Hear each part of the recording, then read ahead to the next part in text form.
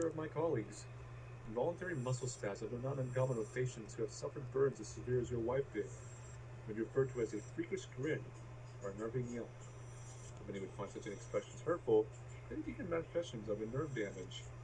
Though other symptoms you mentioned not seem to be physiological, but rather purely psychological in nature. Traumatic events can lead to severe stress, and there's nothing to be ashamed of.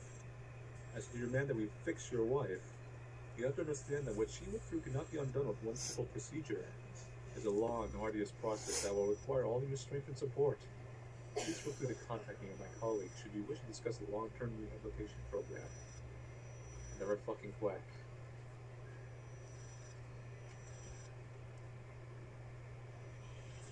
Yeah. She started to act in the role of a monster, so... Please go away, phone. God, I didn't even know this was up area.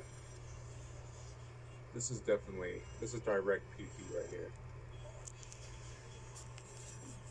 Oh God, this noise. Another phone comes up. This is the part where I throw you off because you're making so much terrible noise. Oh my God. This is the same mode. Same one.